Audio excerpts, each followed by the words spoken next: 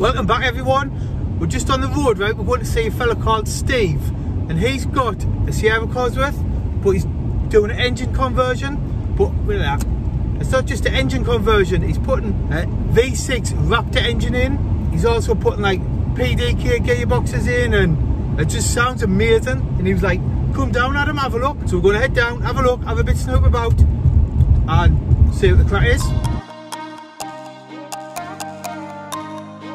Police reported ahead.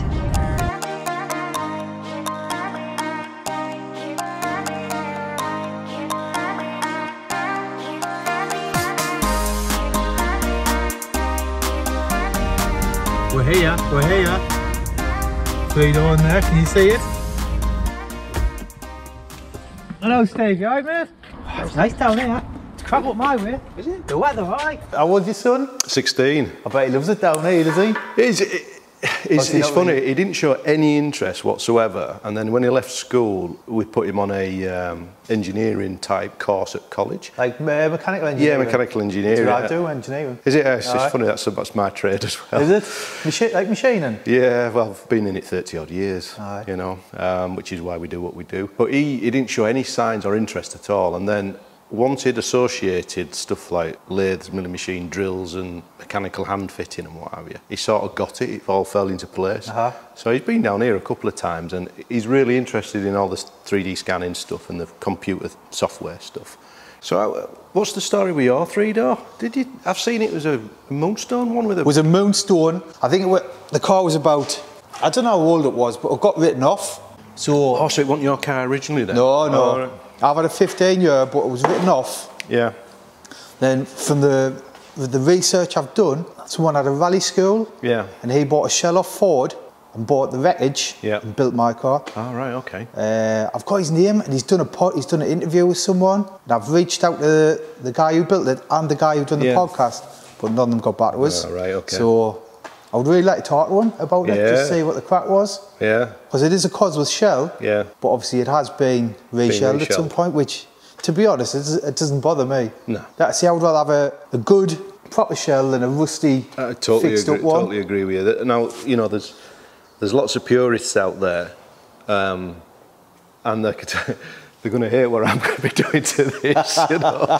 But, you know, I owned a three-door back in 1980, oh God, when was it?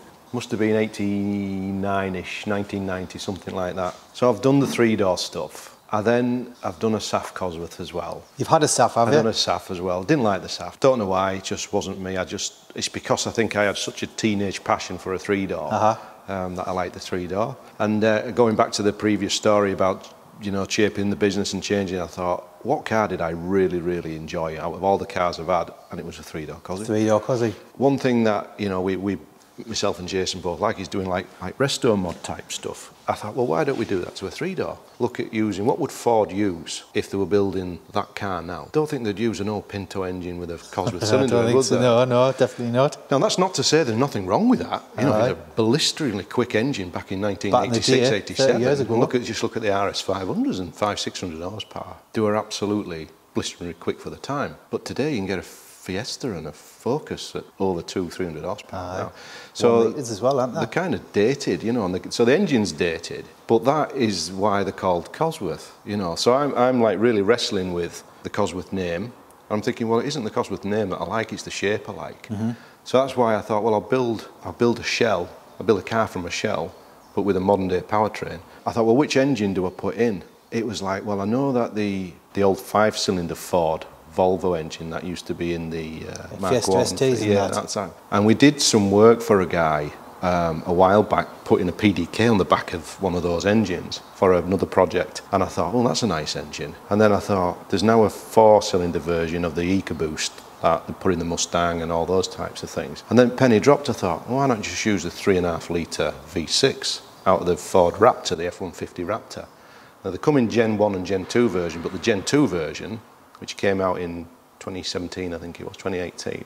That thing's 500 horsepower, 550 foot-pound of torque, twin turbo, so it's got that turbo lineage back to the original car. And I thought, oh, nobody's ever done that. No. So I thought, well, why not go for one of them? So that was it. The seed was set for the engine. Got the gearbox, but Is it a Porsche gearbox? Yeah, that was the original concept, to put the transaxle in, but because it's a transaxle, to put it in the rear axle. Right, because... What do you mean by transaxle? Like the gearbox is in the back axle? Yeah, it's got the differential all built into the gearbox, so it's a different... I'll show you a transaxle through here. Yeah, bring me camera. Yeah. Well, I like your 18 van mind. Yeah, so this is what we call a typical transaxle. And this is Porsche 996 turbo one, but as you can see, that's the input shaft. But these are the output shafts here, so stick that into gear. So that's basically the diff.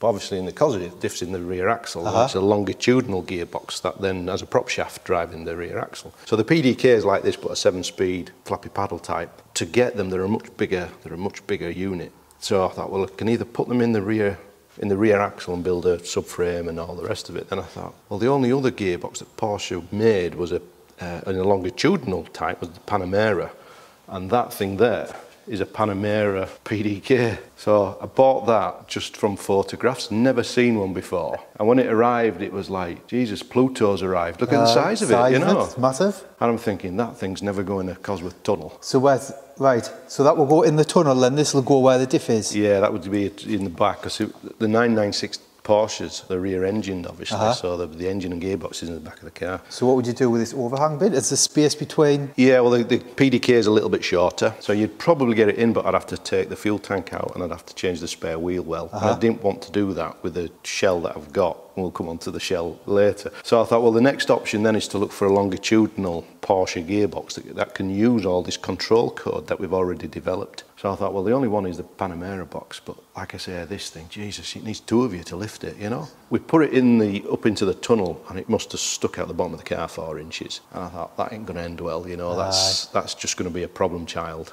all the way along. So the next option was to look at a different type of gearbox, which was still 7-speed PDK, no, a 7-speed flappy paddle.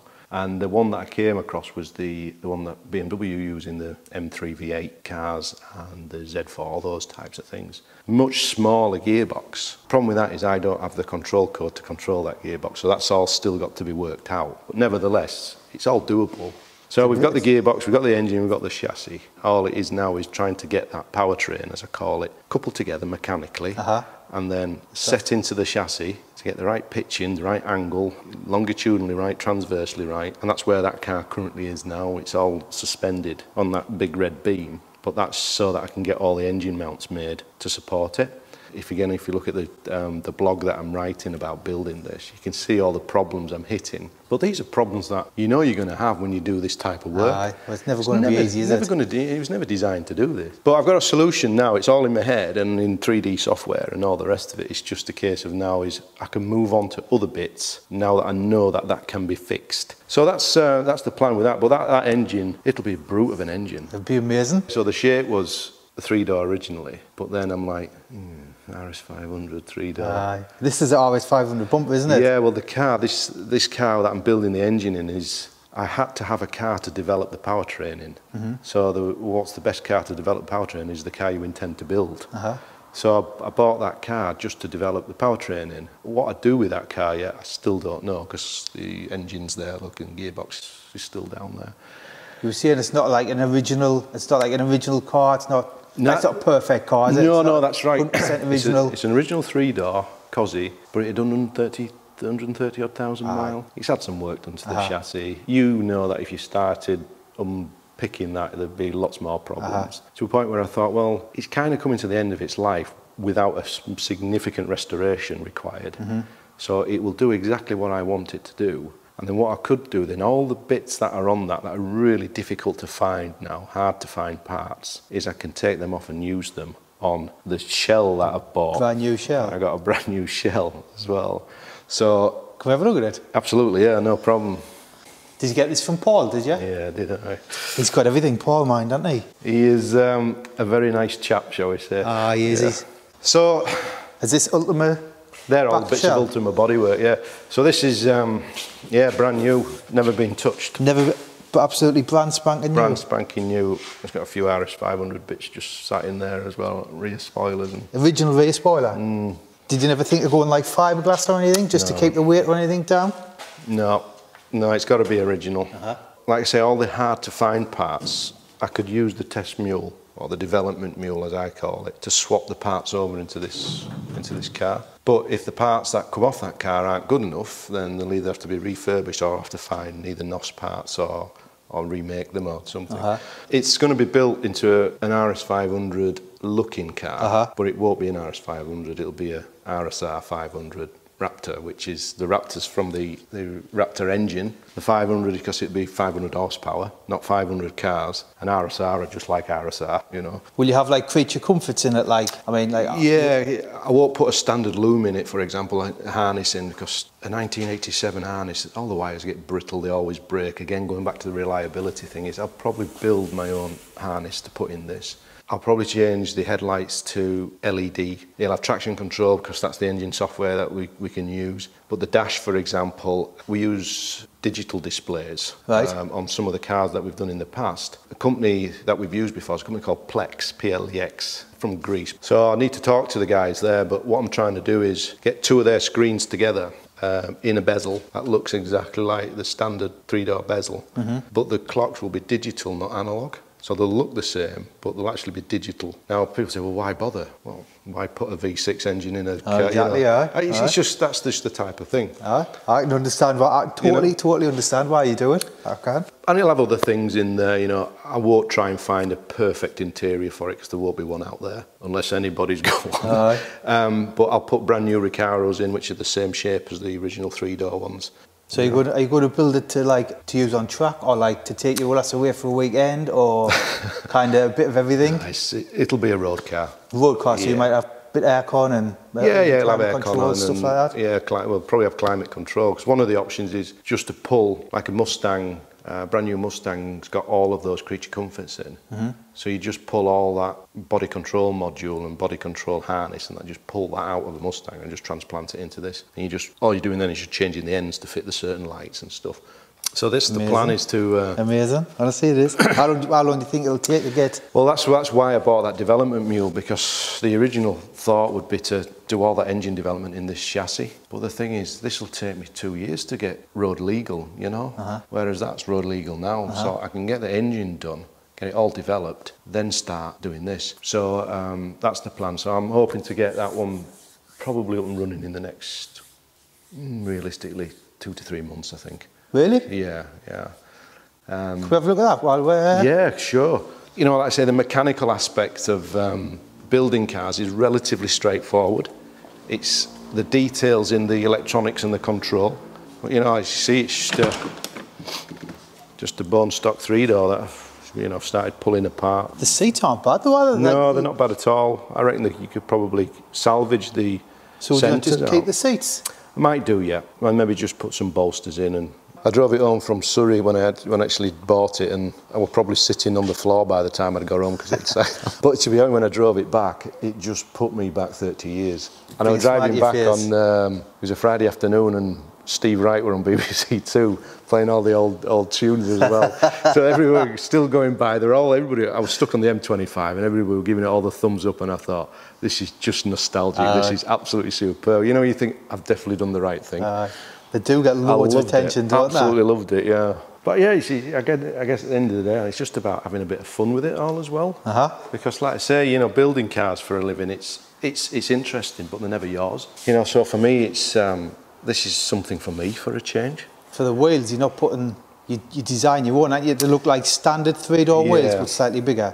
Did you say they were going to be 16s? No, they're going to be 17-inch. But again, you know, why did Ford put 15-inch wheels on the car in 1986-87? It's because that's like the casting technology back then limited to them to a certain size. Could be a business as well, man, selling them wheels once you've got them done in 7/8. Well, I've got to, again, I don't crow before I can show. So, but I think that was one thing that if I was going to change, it would be the wheels, because they looked brilliant back in the 80s, but now they just look like little skateboard wheels, you know, 15-inch wheels. Do you think you give them a little bit more dish? No, what I've tried to do is they'll be standard offset, so they'll be 40mm offset, but it's just a case of taking that 3-door original wheel and just upscaling it to 17.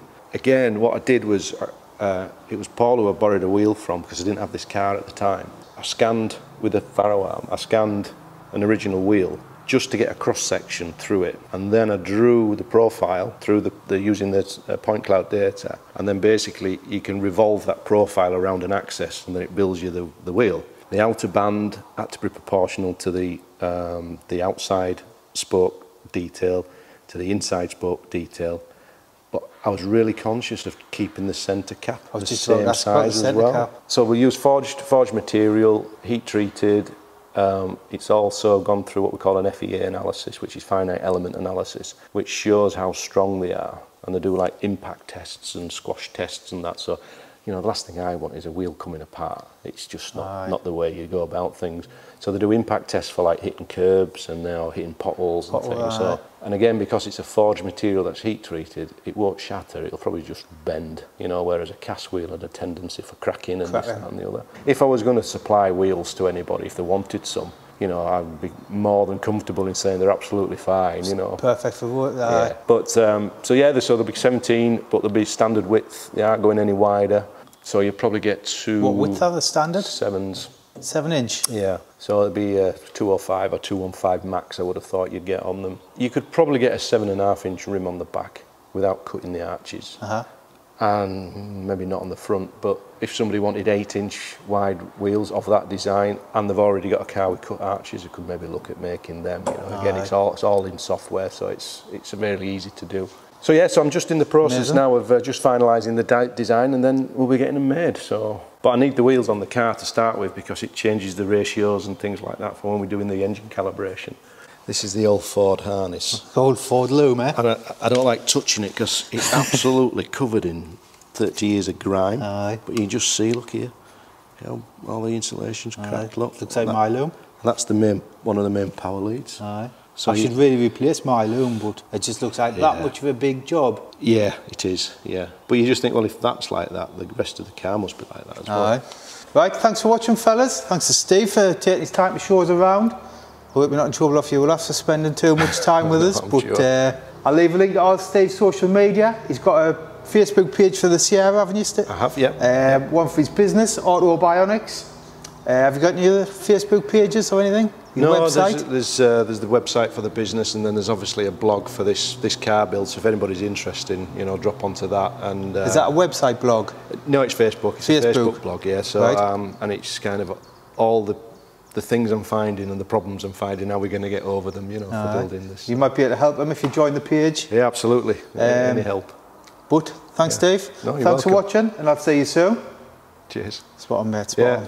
Thanks, Adam. Really appreciate that. No bother. Thanks for having us down. No, you come down. I hope it's been interesting for you. It has, really has. Yeah.